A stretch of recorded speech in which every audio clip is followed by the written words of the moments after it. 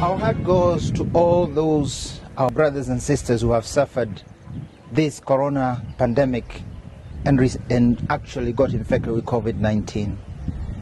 We know the anxiety, the worries, and even the sufferings that this disease also sometimes brings.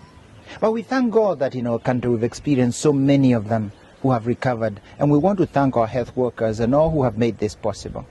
But these brothers and sisters of ours, when they come to our homes, to our families, we want to welcome you because you are actually heroes who have overcome the monster who has come to threaten us in our homes. And we want to welcome you without stigmatizing you.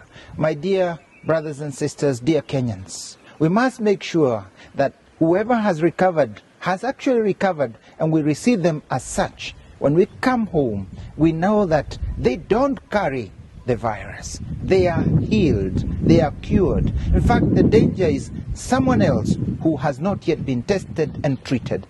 So let us welcome them. Let us not fear them. Let them be the ambassadors so that we can follow the tenets and the statutes given by the mystery of health. So my dear brother, my dear sister, while we are with you now in your bed, when you are healed, we want to welcome you. Take heart and fight with this monster. But you also, Kenyan, dear sister, let us welcome them. Let us take heart.